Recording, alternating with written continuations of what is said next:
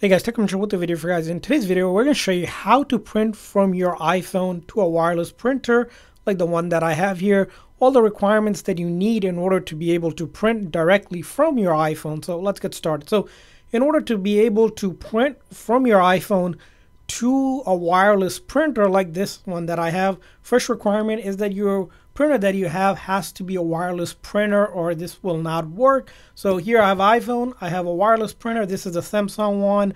It's an older version one, and the thing you need about this one is you also need to ensure that that has an NFC as well for some of the printers that are older for in order to work, but make sure it's a wireless printer.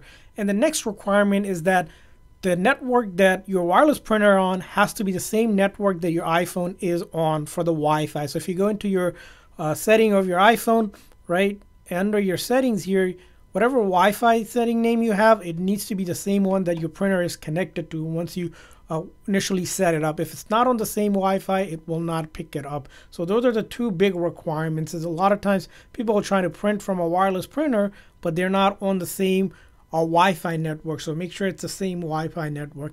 And after you have that, you're ready to be able to print from your wireless printers. So in order to print, most people print from their Files app. If you saved a document or something on it, it's going to look and come up here. Let's say I want to print maybe this paper that I have. Well, I need to find the print option, and the print option generally will be with this icon up here where you see that arrow pointing up. If you click on that, you should see a print option. Now, if you don't see it right here, the other option you can click on is top right here with my paper, and you'll see here there's the option to print. Now, if you click on that option, you need to find your printer. So by default, it might say no printer selected, and then if you click on it, it's going to search for the wireless printer that's on the network. As you can see here, this model that I have, so I'll select that, and now I can do other preset or such, and then I can click on that print option. It will print for me. Let's say maybe I have another document I want to print, or a photo like this one here. Like I said, generally it should just show up to you where you click on that arrow pointing upward, and you should have a print button just like that. And as you can see here, initially it's going to say no printer selected, but if you click on it, it'll search it, and then you have to select on it, and then you can hit that print option and it'll start printing. So you can also do the same exact thing for a photo as well. If you have a document in your photo, right, maybe you have a photo here like this one, right, you need to print, you can click on that icon, and then if you go down here, the print option is there for you. Now when you click on the print option, sometimes you have to adjust the paper size as well. You'll see a preview here, so if you need to change that, you can adjust that accordingly to the paper size. So make sure you select the right size as well.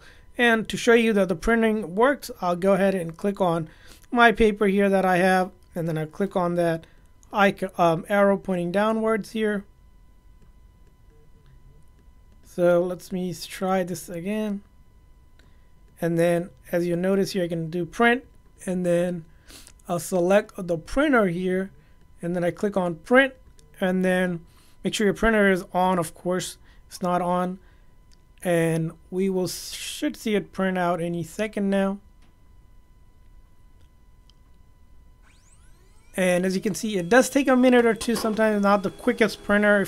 Especially this printer that I have, it's a little bit older version of printer, but you do have to be patient. And as you can see here, my printer just printed out the document for me just like that. So that's how you do a printing on your iPhone. I hope this video is helpful. If so, please make sure to like and subscribe button. Thanks for watching, guys. See you guys next time.